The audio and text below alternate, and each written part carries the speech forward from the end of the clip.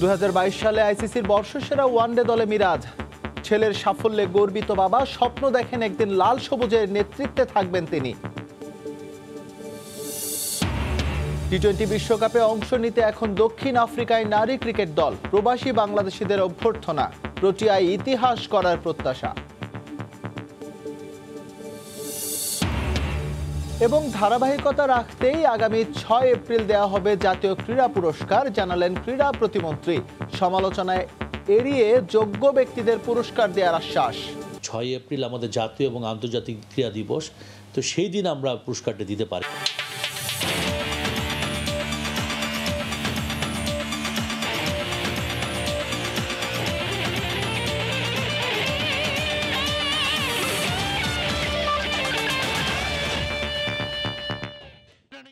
2022 সালে আইসিসির বর্ষসেরা ওয়ানডে দলে একমাত্র বাংলাদেশি ক্রিকেটার হিসেবে জায়গা করেছেন মেহেদী হাসান মিরাজ।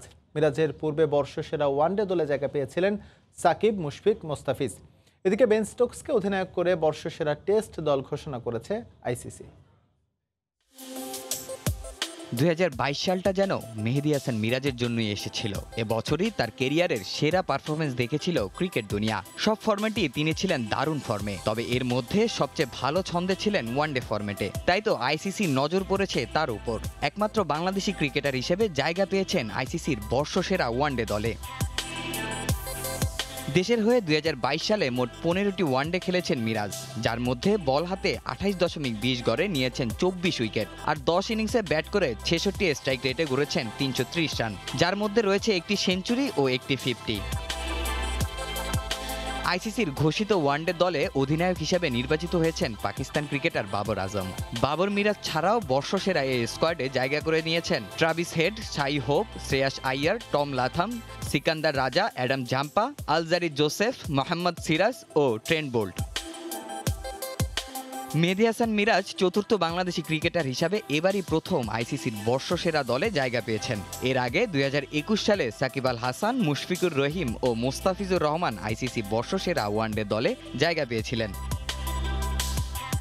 এদিকে ওয়ানডের পাশাপাশি এদিনে ঘোষণা করা হয়েছে আইসিসির বর্ষসেরা টেস্ট দলও, যেখানে অধিনায়কের আর্মব্যান্ড থাকছে 2022 সালে ইংল্যান্ডের হয়ে স্বপ্নের বছর কাটানো বেন স্টোকসের হাতে। আছেন বুড়ো জেমি অ্যান্ডারসনও। অস্ট্রেলিয়া দল থেকে জায়গা মিলেছে সর্বোচ্চ 4 ক্রিকেটারের। অজি ওপেনার উসমান খাজা ছাড়াও আছেন মার্নাজ লেবুশাইন, নাথান লায়ন ও প্যাট কামিন্স। প্রত্যাশিতভাবেই নেই কোনো বাংলাদেশি ক্রিকেটার। 11 সদস্যের অন্যরা হলেন Babar Azam, Rishabh Pant, Kagiso Rabada, Brathwaite ও জনি বেয়ারস্টো। 2014 সালের পর এবারই প্রথম বর্ষসেরা আইসিসি টেস্ট দলে জায়গা মেলেনি সুপার ফোরের Kane Williamson, Joe Root, Virat Kohli ও স্টিভেন স্মিথের মতো ক্রিকেটারদের। তামিম হোসেন, সময় সংবাদ। মেহেদী হাসান মিরাজ আইসিসির বর্ষসেরা ওয়ানডে একাদশে জায়গা পাওয়ায় গর্বিত তার বাবা জালাল হোসেন। তবে কেবল নিজের ছেলে নয়, তার প্রত্যাশা দেশের হয়ে এমন অর্জন বয়ে আনবেন অন্যরাও। পাশাপাশি এই ক্রিকেটারের বাবার প্রত্যাশা অলরাউন্ডার মিরাজ নিজ যোগ্যতায় দিয়ে একদিন নেতৃত্ব দেবেন লাল সবুজের। ক্যারিয়ারের সেরা সময়টা পার করছেন মেহেদী হাসান মিরাজ। ভারতের বিপক্ষে টুর্নামেন্ট সেরা পারফরমেন্সের স্বীকৃতিও জুটেছে। এবারের তালিকায় একমাত্র ও সব মিলিয়ে চতুর্থ বাংলাদেশি ক্রিকেটার হিসেবে জায়গা করে নিয়েছেন আইসিসির বর্ষসেরা ওয়ানডে একাদশে। ছেলের এমন অর্জনে গর্বিত তার বাবা। তবে কেবল মিরাজ নয়, জালাল হোসেনের প্রত্যাশা দেশের হয়ে ভালো খেলুক অন্যরাও। বাপ হিসাবে ভালো, বা আমি মনে করি এবং দোয়া করি ও ভালো একটা জায়গায় পাইছে এবং পাইতে যাচ্ছে। সবার কাছেই দোয়া চাই, কিন্তু শুধু মিরাজের জন্য না, আমি সব ছেলেদের বলবো যে মিরাজের মতো আরও 5টা প্লেয়ার বা 10টা প্লেয়ার আসুক দেশে, দেশের মানুষের মন উজ্জ্বল করুক। সাম্প্রতিক সময়ে ব্যাট হাতে দুর্দান্ত ছন্দে রয়েছেন মিরাজ। ভারত সিরিজের পর অবদান রাখছেন ফরচুন বরিশালের হয়েও। বোলার মিরাজে পরিণত হতে বসা এ ক্রিকেটারের পুরনো পরিচয়টা তাই আরও একবার মনে করিয়ে দিলেন তার বাবা। মাঝখানে একটু বল ভালো করেছে, এই জন্য অনেকে বলে বলার, কিন্তু আসলে অলরাউন্ডার ও চেষ্টা করে সবই। সেটা হলে মানুষের দোয়া এই পর্যন্ত আসছে, এখন বাকিটা আল্লাহর হাতে এবং মানুষের দোয়ার আশীর্বাদ। মেহেদী হাসান মিরাজের বাবার প্রত্যাশা, বয়সভিত্তিক দলে অধিনায়কত্ব করা মিরাজ নিজের যোগ্যতা দিয়ে একদিন নেতৃত্ব দিবেন বাংলাদেশেরও। তবে তার আগে ঘরের মাঠে আসন্ন ইংল্যান্ড সিরিজে ভালো করবে টাইগাররা, এমনটাই আশা তার।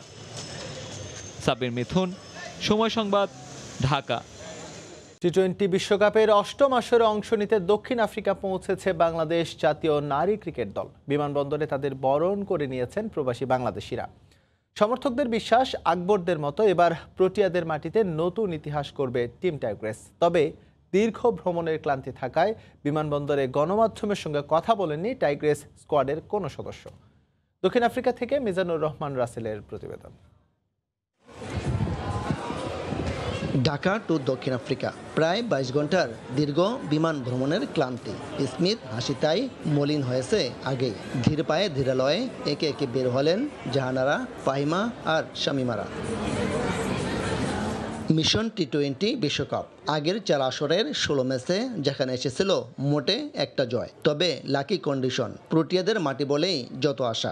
যে মাঠে 2020 সালে বিজয় কেতন উড়িয়েছিলেন ইয়ং টাইগাররা। জাতীয় দল গেল বছর জিতেছিল ওয়ানডে সিরিজ। অনূর্ধ্ব নারী দলও খেলেছে প্রতিদ্বন্দ্বিতাপূর্ণ ক্রিকেট। তাই তো জুতিদের নিয়ে সমর্থকদের প্রত্যাশা ছুঁয়েছে আকাশ। যদিও বিমানবন্দরে সময় সংবাদের সঙ্গে কথা বলেননি দলের কোনো সদস্য। টিম ম্যানেজমেন্টের মুখেও ছিল তালা। তবে ঠিকই টাইগার্সদের বরণ করতে উপস্থিত ছিলেন প্রবাসী বাংলাদেশিরা। তাদের প্রত্যাশা, পারফরমেন্সের ধারাবাহিকতা ধরে রেখে ইতিবাচক ক্রিকেট উপহার দিবে টিম টাইগার্স। আশা করি ক্যাপ্টেনের সমস্ত বাংলাদেশি ভাইয়েরা তাদেরকে মাঠে গিয়ে উৎসাহিত করবেন এবং আমাদের বাংলাদেশের নারীরা আশা করি এবার টি-20 বিশ্বকাপে খুবই ভালো খেলবে। আশা করি ওই ম্যাচে অনেক ভালো করবে, ভালো করে আমাদের বাংলাদেশের মান উজ্জ্বল করবে। 12 ফেব্রুয়ারি শ্রীলঙ্কার বিপক্ষে ম্যাচ দিয়ে টি-20 বিশ্বকাপ মিশন শুরু করবে বাংলাদেশ দল। এর আগে তারা প্রস্তুতি ম্যাচ খেলবে ভারত পাকিস্তানের বিপক্ষে। ঢাকা থেকে যাওয়া 12 ক্রিকেটারের সঙ্গে দক্ষিণ আফ্রিকায় অনূর্ধ্ব 19 স্কোয়াড থেকে বহরে যোগ দিবেন আরও 3 জন। টি-20 বিশ্বকাপ খেলতে ইতিমধ্যেই দক্ষিণ আফ্রিকায় এসে পৌঁছেছেন নিগার সুলতানা জ্যোতির নেতৃত্বে বাংলাদেশি নারী ক্রিকেট টিম। সাম্প্রতিক সময়গুলোতে পারফরমেন্স খারাপ হলেও আগামী 10 ফেব্রুয়ারি টি-20 বিশ্বকাপের অষ্টম আসরে ভালো হবে বলে বিশ্বাস সুলতানা জ্যোতি, মারুফা এবং সালমাদের। দক্ষিণ আফ্রিকা থেকে মিজানুর রহমান রাসেল, সময় সংবাদ। প্রত্যন্ত গ্রাম থেকে যাত্রা শুরু করে এখন দক্ষিণ আফ্রিকায় অনূর্ধ্ব 19 টি-20 বিশ্বকাপের আসর মাতাচ্ছেন সুমাইয়া। ময়মনসিংহের প্রত্যন্ত গ্রাম চর ঈশ্বরদিয়ার মেয়ে সুমাইয়ার সফলতার গল্পটা এমনই চমকে দেওয়ার মতো। ব্রহ্মপুত্র নদ পার হয়ে প্রতিদিন স্কুল পড়ার পাশাপাশি ক্রিকেটে অনুশীলন করতেন। দক্ষিণ আফ্রিকা শুরু হওয়া অনূর্ধ্ব 19 টি-20 বিশ্বকাপে খেলছেন বাংলাদেশ ক্রিকেট দলের হয়ে। নানা প্রতিবন্ধকতা পেরিয়ে সফল খুদে ক্রিকেটার সুমাইয়ার গল্প জানাচ্ছেন সাদিকুর রহমান, ক্যামেরায় ছিলেন হোসেন আলী। সুমাইয়ার বাবা সাইফুল ইসলাম জানান, 7 বছর বয়সে নিজ বাড়ির আঙিনায় শুরু হয় তার ক্রিকেট খেলা। 5ম শ্রেণীতে উঠলে সুমাইয়াকে ব্রহ্মপুত্র নদের ওপারে উদয়ন স্কুলে ভর্তি করা হলে লেখাপড়ার পাশাপাশি চলে তার ক্রিকেট অনুশীলন। 2016 সালে বিকেএসপিতে ভর্তি হওয়ার পর থেকে পর্যায়ক্রমে বয়সভিত্তিক ও জাতীয় ক্রিকেট লিগে খেলার সুযোগ পান সুমাইয়া। বাড়ির আঙিনা এবং গ্রামের যে মাঠ, এখানে খেলাধুলা করে সুমাইয়া আজকে বিশ্ব যে ক্রিকেটের আসর সেখানে স্থান করে নিয়েছেন। সুমাইয়ার মতো যেন প্রতিটি পরিবারেই এরকম যারা প্রতিভাবান খেলোয়াড় আছে তাদেরকে বিকশিত করা হয় এবং তাদেরকে খেলার সুযোগ করে দেওয়া হয়, এটাই বলছেন সুমাইয়ার বাবা। বিকেএসপিতে চান্স পেয়ে গেছে, তৃণমূল পর্যায়ে সে চান্স পেয়েছে 3 মাসে ক্যাম্পে। তখন আমার আমার বেড়ে গেছে যে মেয়ে একদিন আল্লাহ যদি সহায় থাকে তা একদিন উপরে উঠতে পারবে। চলমান বিশ্বকাপে বাংলাদেশ দলের ব্যাটসম্যান সুমাইয়ার সাফল্যে গর্বিত নিজ জেলা ময়মনসিংহের খুদে নারী ক্রিকেটাররা। তাদের মতে প্রত্যন্ত অঞ্চলেও ক্রিকেটের অনেক প্রতিভা লুকিয়ে আছে, যারা সঠিক পৃষ্ঠপোষকতা পেলে বাংলাদেশকে আরও শক্তিশালী করবে বিশ্ব ক্রিকেটে। মহিলা ক্লাব নাই কোনো, যার ফলে অনেক মেয়েরা আছে যে ক্লাবের ইয়াতে খেলতে পারে না। সুযোগ সুবিধা খুবই কম, আরো বেশি সুযোগ সুবিধা বাড়াতে হবে। ময়মনসিংহের নারীদের শুধু ক্রিকেট নয়, ক্রিকেট, ফুটবল, হকি সব খেলাধুলা পেট্রোনাস করার জন্য নারী একটা উইস করে কিছু লোককে আমরা দায়িত্ব দেব, যারা নারীরা দেখবে। ক্রিকেটে নারীদের অংশগ্রহণ বাড়াতে পৃষ্ঠপোষকতা বাড়ানোর পাশাপাশি জেলার খেলার মাঠগুলো সংস্কারের আশ্বাস জেলা ক্রীড়া সংস্থার। সাদিকুর রহমান, সময় সংবাদ, ময়মনসিংহ। প্রতি বছর জাতীয় ক্রীড়া পুরস্কার দেবার ঘোষণা দিয়েছিলেন প্রধানমন্ত্রী। সেই কথা রাখতে আগামী 6 এপ্রিল জাতীয় ক্রীড়া পুরস্কার দেওয়ার দিন ধার্য করার ঘোষণা দিয়েছেন যুব ও ক্রীড়া মন্ত্রণালয়। ইতোমধ্যে 30 জনের একটা সংক্ষিপ্ত তালিকাও করেছেন বিচারক প্যানেল। সময় সংবাদে বিষয়টি নিশ্চিত করেছেন যুব ও ক্রীড়া প্রতিমন্ত্রী জাহিদ আহসান রাসেল। গেলবারের সমালোচনা এড়াতে এবার যোগ্য ব্যক্তিদের পুরস্কার দেবার বিষয়ে আরও স্বচ্ছ থাকতে চায় মন্ত্রণালয়। যুব ও ক্রীড়া মন্ত্রণালয়ে এসেছেন বিসিবি সভাপতি নাজমুল হাসান পাপন, তবে ক্রিকেট সংগঠক হিসেবে নয়, বিচারক হিসেবে। চলতি বছরের জাতীয় ক্রীড়া পুরস্কারের সংক্ষিপ্ত তালিকা করতে মন্ত্রণালয়ে এসেছেন তিনি। বিসিবি সভাপতির মতো সেই বৈঠকে উপস্থিত ছিলেন বাফুফে সভাপতি কাজী সালাউদ্দিন, বাংলাদেশ অলিম্পিক অ্যাসোসিয়েশনের মহাসচিব শাহেদ রেজা সহ বিচারক প্যানেলের অনেক সংগঠক। এখন থেকে নিয়মিত জাতীয় ক্রীড়া পুরস্কার দেবে সরকার। গেল বছর ঘোষণা দিয়েছিলেন ক্রীড়া প্রতিমন্ত্রী, আর মাত্র 2 মাস পরই এপ্রিলে সম্মানজনক সেই পুরস্কার দিবে মন্ত্রণালয়। দিনক্ষণ হয়েছে চূড়ান্ত। কোনো নির্দিষ্ট সময় ছিল না, যে কোনো সময় আমরা করতাম, কিন্তু এবার আমরা চিন্তা করেছি যে যেহেতু 6 এপ্রিল আমাদের জাতীয় এবং আন্তর্জাতিক ক্রীড়া দিবস, তো সেই দিন আমরা পুরস্কারটা দিতে পারি কিনা। তো মাননীয় প্রধানমন্ত্রীর সময় পাওয়া সাপেক্ষে আমরা আগামী 6 এপ্রিল জাতীয় ক্রীড়া দিবস উপলক্ষে ক্রীড়া পুরস্কারটি আমরা দিতে চাই। পাবন ভাই, সালাউদ্দিন ভাই, আমাদের শাহেদ রাজা ভাই, আমাদের শামসুল হক চৌধুরী, হুইপ মহোদয়, ওনারা আসছিলেন। জাতীয় ক্রীড়া পুরস্কারটাকে কাকে দেওয়া যায়, মানে কিভাবে যোগ্য ব্যক্তিরা আসতে পারে, ওনারা কমিটির মেম্বার, তো সেই হিসেবে ওনারা মতামত ব্যক্ত করার জন্য এসেছেন। এর আগে এই পুরস্কার যোগ্য লোকরা পেয়েছেন কিনা তা নিয়ে কম সমালোচনা হয়নি। এবার তা এড়াতেই কিনা বিচার প্রক্রিয়ায় আরও স্বচ্ছতা আনছে মন্ত্রণালয়। এরই মধ্যে বাদ দেওয়া হয়েছে 6 জনকে, নতুন নেওয়া হয়েছে 4 জনকে। কেটে ছেটে বাদ দেওয়ার পর 30 জনের মতো একটা সংক্ষিপ্ত তালিকা দাঁড় করেছে বিচারকরা। শর্টলিস্টে আমাদের 30 জনের মতো নাম ছিল, কিন্তু সেখান থেকে অনেকের নাম বাদ পড়েছে এবং অনেকের নাম নতুনভাবে সংযুক্ত হয়েছে। শর্টলিস্টে 30 জন ছিল, 30 জনের মধ্যে নতুন করে আবার 6 জনের মতো নাম যুক্ত হয়েছে, আর পুরনো যারা আছে পুরনো থেকে অনেকে বাদ পড়েছে। এর আগে গেল বছর 2013 থেকে 2020 সাল পর্যন্ত এই 8 বছরের জন্য 85 জন ক্রীড়া ব্যক্তিত্বকে জাতীয় ক্রীড়া পুরস্কার প্রদান করেছিল। মেহেদি নাইম, সময় সংবাদ, ঢাকা। স্বপ্ন পূরণ হয়েছে রংপুরের নাজমুলের। অর্থাভাবে ব্রাজিলের লিগে খেলতে যেতে পারছিলেন না 20 বছর বয়সী ফুটবলার। সময় সংবাদে এই খবর দেখে তাকে ব্রাজিলে যাবার সব খরচ দেওয়ার নির্দেশ দিয়েছেন ক্রীড়া প্রতিমন্ত্রী জাহিদ হাসান রাসেল। মেহেদি নাইমের রিপোর্ট। যুব ও ক্রীড়া মন্ত্রণালয়ে এর আগেও এসেছেন ফুটবলার নাজমুল হোসেন আকন্দ, তবে এবারের আশাটা ভিন্ন। 5 বারের বিশ্ব চ্যাম্পিয়ন ব্রাজিলের 3য় বিভাগ লিগের ক্লাব সালতো এফসিতে খেলার হাতছানি নাজমুলের সামনে। বাদ সেধেছিল মাত্র 3 লাখ টাকা। সময় সংবাদ যেই খবর তুলে ধরে, সংবাদটি দৃষ্টিগোচর হয় যুব ও ক্রীড়া প্রতিমন্ত্রীর। ডাকেন নাজমুলকে। আমাদের সাথে আছেন ফুটবলার নাজমুল হোসেন আকন্দ, যার স্বপ্ন 5 বারের বিশ্ব চ্যাম্পিয়ন ব্রাজিলের লিগে খেলা। নাজমুল, আজকে এখানে কেন এসেছো? আমি আসছি প্রতিমন্ত্রীর সঙ্গে দেখা করার জন্য। তো আমি মনে করি ওনার সঙ্গে দেখা করলে আমার স্বপ্নটা পূরণ হবে। ক্রীড়া প্রতিমন্ত্রীর রুমে শেষ আশা নিয়ে প্রবেশ করেন 20 বছর বয়সী নাজমুল। চলতি মাসের মধ্যে ব্রাজিলে যেতে না পারলে আর খেলা হবে না সাউথ এফসিতে। আমরা ব্যবস্থা করতেছি, তুমি ভালো করে চেষ্টা করো, কারণ এত বড় সুযোগ সবসময় আসবে না। সব শুনে তাৎক্ষণিক নাজমুলকে ব্রাজিলে যাওয়ার খরচ দেওয়ার নির্দেশ দেন ক্রীড়াঙ্গনের অভিভাবক। সময় টিভিতে যখন আমি নাজমুলের নিউজটা দেখতে পাই, গর্ববোধ করেছি। 3 লক্ষ টাকার জন্য সে যেতে পারছে না। তো এই নিউজটি দেখি তাৎক্ষণিকভাবে আমি তাকে এই টাকাটির জন্য ব্যবস্থা করে দিচ্ছি। ইতিহাস রচনার দ্বার প্রান্তে দাঁড়িয়ে মোহামেডানের নাজমুল। এর আগে যে লাতিন আমেরিকার লিগে পা পড়ার সুযোগ হয়নি কোনো বাঙালির। কিংবদন্তি পেলের শহর সাও পাওলোতে যাওয়ার খবর চূড়ান্ত হওয়ার সঙ্গে সঙ্গে সবার আগে রংপুরে মাকে ফোন দেন নাজমুল।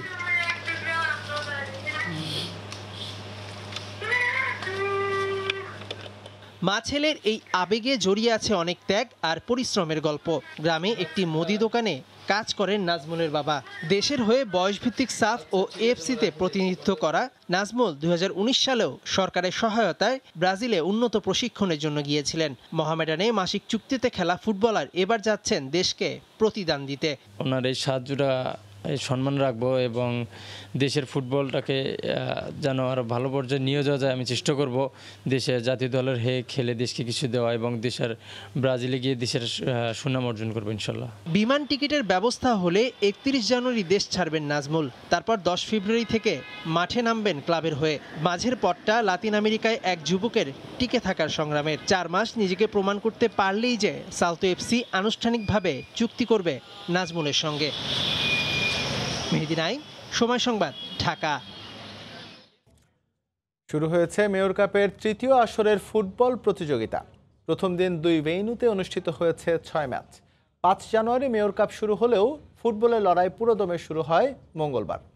ঢাকার পল্টন আউটার স্টেডিয়াম ও গোপীবাগে ব্রাদার্স ইউনিয়ন মাঠে হয় খেলা।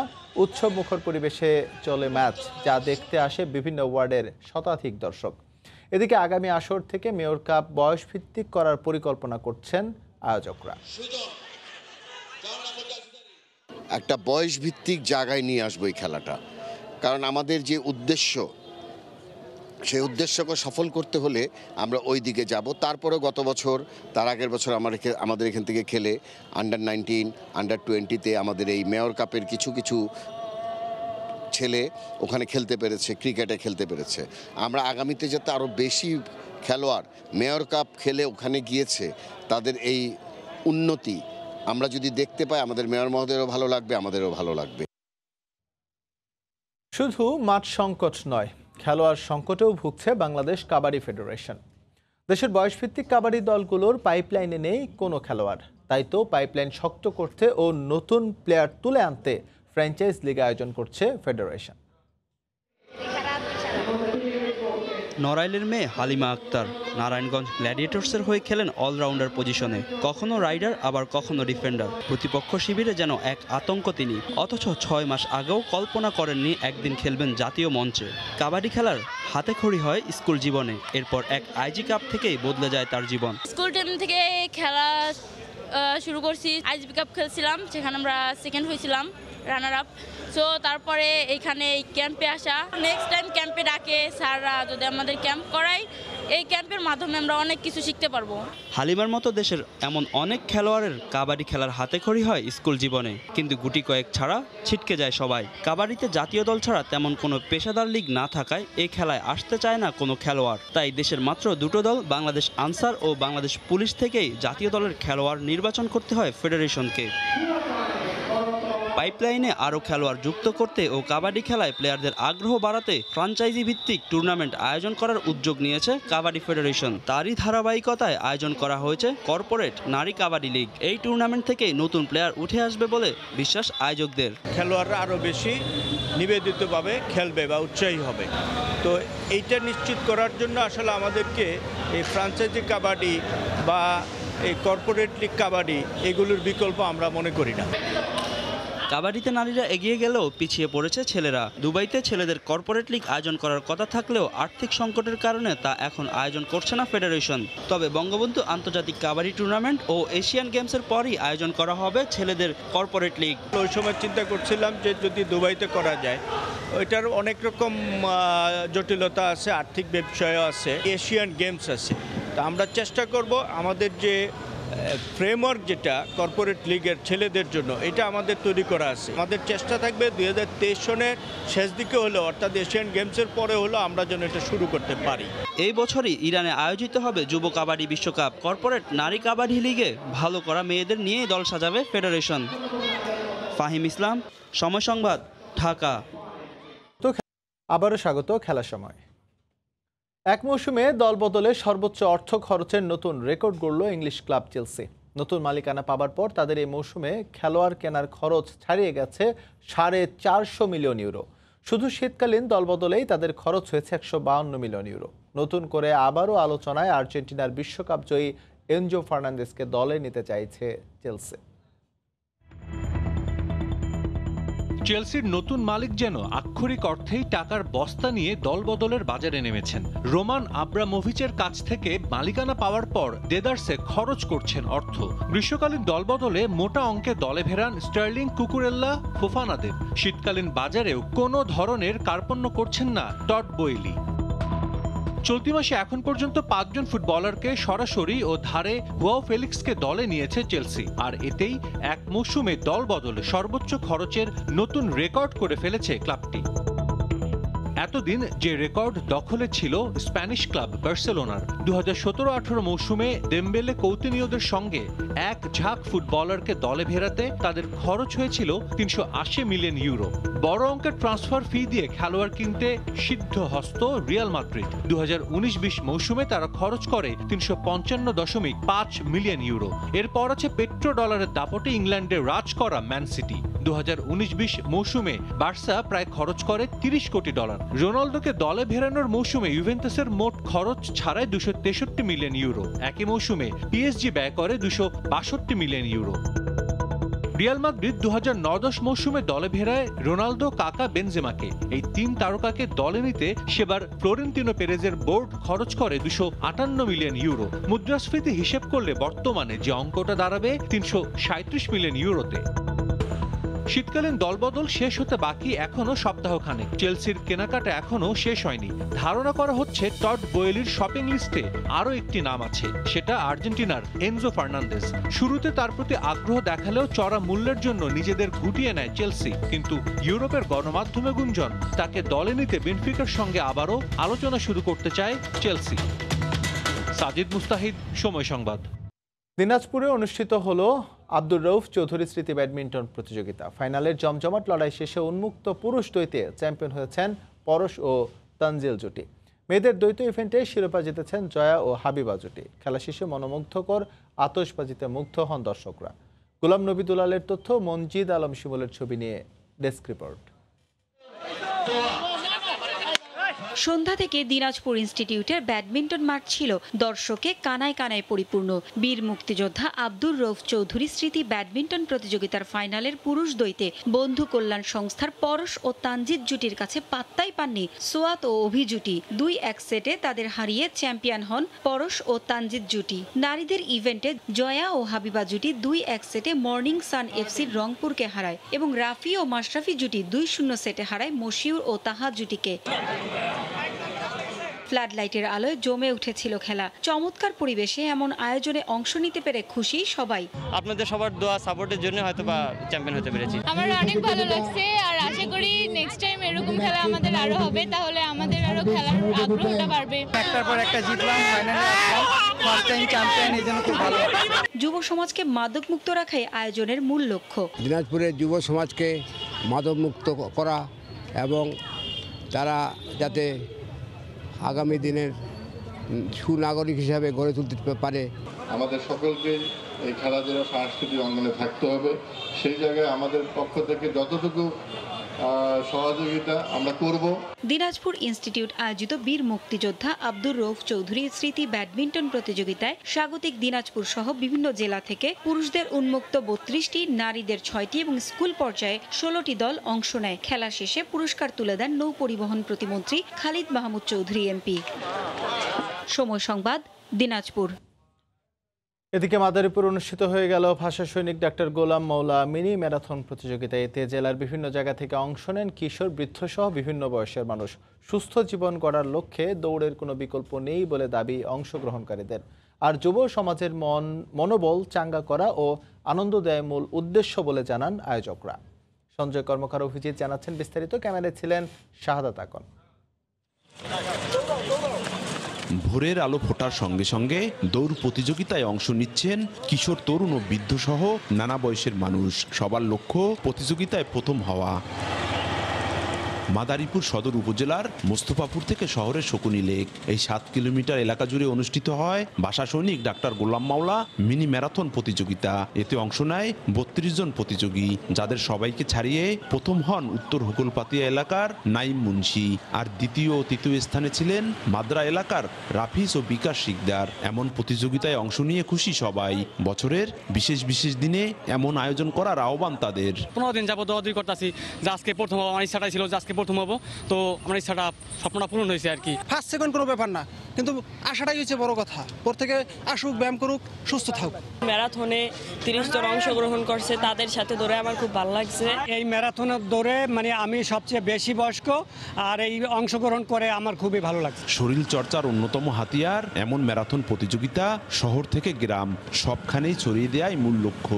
আর এর থেকে গড়ে উঠবে নেশামুক্ত সমাজ, দূর হবে অপসংস্কৃতি, বলছেন জেলা ক্রীড়া সংস্থার কর্মকর্তারা। উদ্দেশ্য ছিল যুব সমাজ এবং মাদকদ্রব্য থেকে বিরত থাকা যুব সমাজকে, এই জন্য আমাদের একটি জেলা প্রশাসনের পক্ষ থেকে একটি মূল উদ্দেশ্য ছিল মিনি ম্যারাথন দৌড়। সুস্থ দেহের জন্য দৌড়ের কোনো বিকল্প কিছু নেই বলে জানান আয়োজকরা। এরকম খেলাধুলা যে আয়োজন করা হয় এবং আমাদের যুব কিংবা ইফটিজিং থেকে এবং বিভিন্ন সামাজিক অবক্ষয় থেকে আমরা রোধ পাবো। মাদারীপুর উৎসবকে ঘিরে ভাষা সৈনিক ডাক্তার গোলাম মাওলা মিনি ম্যারাথন প্রতিযোগিতার আয়োজন করে জেলা প্রশাসন। সঞ্জয় কর্মকার, অভিজিৎ, সময় সংবাদ, মাদারীপুর। এই ছিল খেলার সময়ের এখনকার আয়োজন। সঙ্গে থাকুন সময়।